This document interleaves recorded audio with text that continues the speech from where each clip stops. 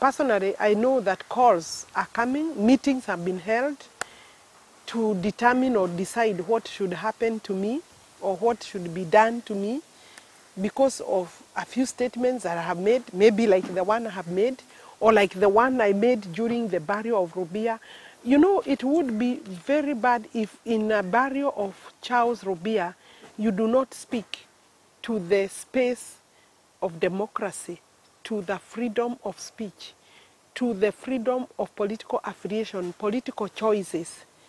Knowing that, of course, choices have consequences, no problem.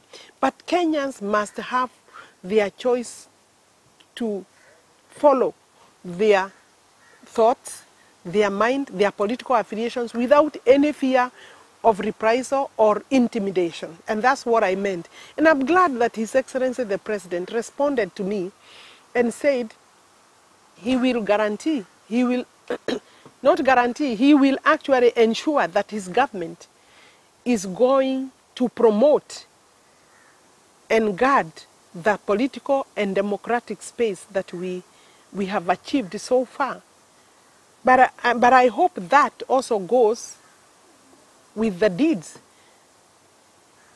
I know since then, 1 or 2 people have already been assigned, and they have told me they have been assigned to fight me politically. And there have even been a candidate or candidates have been identified to fight me politically. And I made just a very innocent and meaningful statement. And really, if you cannot say that during the burial of Rubia, then I think then even going for that burial would be an action in vain. We even need to compensate the families on behalf of the departed.